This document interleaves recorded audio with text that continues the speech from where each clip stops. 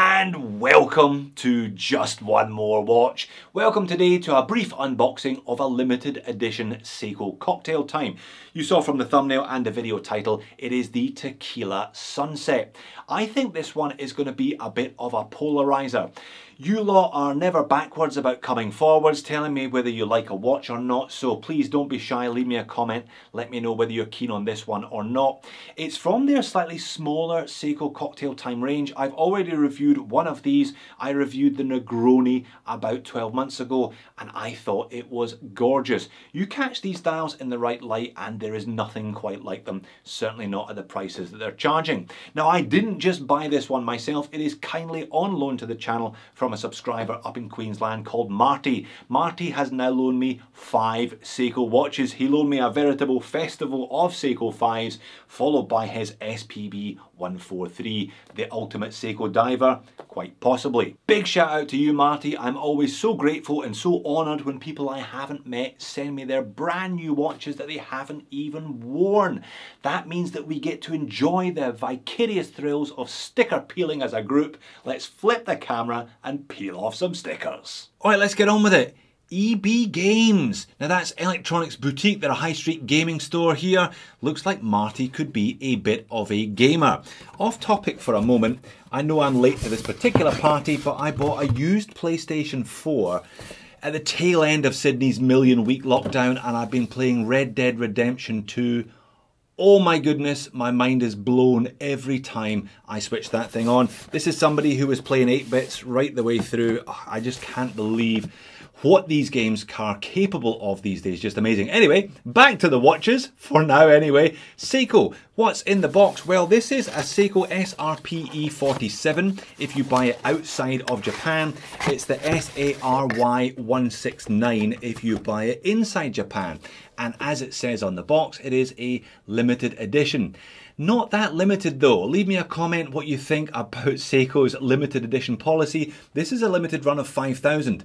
They came out last year, and the fact that Marty's buying one last week means that they haven't sold out clearly. Oh, there it is. It does look pretty special with that kind of salmon pink Tequila Sunset dial and 2 straps. So as is the way with Seiko's ever expanding cocktail time range, all of their watches are inspired in inverted commas by a specific cocktail.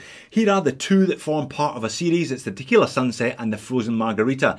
And because they're limited edition, they've given you 2 straps. They give you a mesh strap, which is apparently for daytime use, and a complimentary leather strap. Complimentary in terms of the colour, I'm sure it's not free, which is apparently for nighttime use. Rather specific suggestions, to be honest, including the kind of hotel ambient background. There is a Frozen Margarita available as well in a blue colour, again mesh for the daytime, and the same coloured strap, that kind of brown leather strap for the nighttime. And there it is. Good news, Marty. It's not a DOA. The second hand has started ticking. Now, because I've only got this one for a day, basically, before I need to post it back up to him, I will slip in a little bit of macro just towards the end here. I think it's important to get this one outside in some natural light and show off that dial to the best of my abilities because, yeah, it's gorgeous. Let's show it off. Let's peel off the stickers. And there it is, a very, very pretty watch indeed. This one, very similar to the Negroni that I reviewed last year, but obviously with a different colour on the dial. So how much did Marty pay for these? What is the going rate? Well, I had a look on eBay, about 600 USD. I think the retail price is a little bit over that. You can pick them up from Japan for about 500-ish. Marty's a smart shopper. He bought this one from a high street retailer in Australia on special. He got his for about 550 AUD. That comes in at about 430 USD. I reckon that is somewhere towards your target price. If they haven't sold out, then it can't really be that limited, can it? So yeah, don't pay retail for Seiko. Don't pay retail for anything. Great dimensions on this one, 38.5mm in diameter, just under 12mm thick with a 45mm lug to lug and 20mm lugs. 90 grams on the mesh. Definite unisex appeal, this one. Not just the colour, but I think the size is very suitable for smaller wrists and therefore suitable for ladies' wrists, which do tend to be a little bit smaller. But yeah, That's not to say that gentlemen cannot get away with this size. I love a 38 and I have no problems at all wearing salmon pink. One more bonus sticker for us here, the case back sticker. So it's stainless steel construction, all high polish actually, there's no brushing anywhere on this one. We have domed hardlex on the front, and this is a piece of flat hardlex covering the movement there, see-through display case back, and the movement, unsurprisingly, is a Seiko 4R. They're calling this one a 4R35B with 23 jewels rather than the 24 jewel NH35 variant that we all know and love. Very attractive golden rotor on this one, and limited edition, like I said. So this is Marty's is number 1316 out of 5,000. Now I'm not suggesting therefore there are still 3,500 of them in circulation. I guess the Aussie jeweler in question got an allocation somewhere in the 1300s, but yeah, plenty of these around if you like it, as far as I can tell anyway. 50 meters of water resistance and a push-pull crown. It's a dressy watch. Don't take it in the pool. I wouldn't recommend it. So yes indeed, let's have a look at this one outside under macro lens. It is just drop dead gorgeous.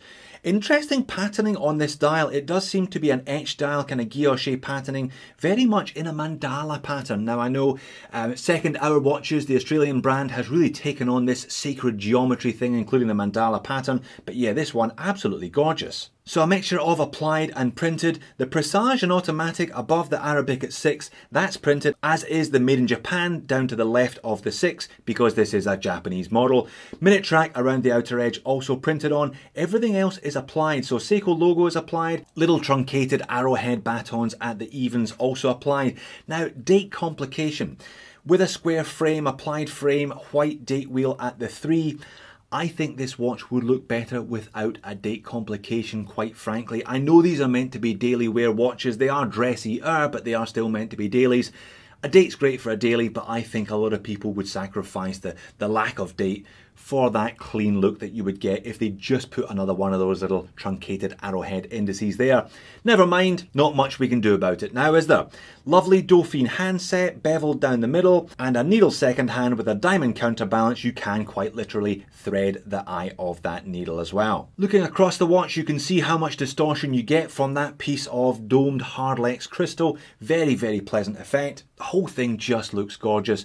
Nobody does dials quite like Seiko do. Certainly not at this price anyway. Time and time again I say that, and time again they prove that. So let's get it on wrist. I've got a 7-inch wrist for your reference. Look at how gorgeous that thing is. Look at how dynamic the colours are when I move it around underneath my studio lights. I've got a 7-inch wrist for your reference. Really, I think a watch you can get away with a smaller diameter dimension as long as it sticks with 20mm lug width. That really helps balance it out overall.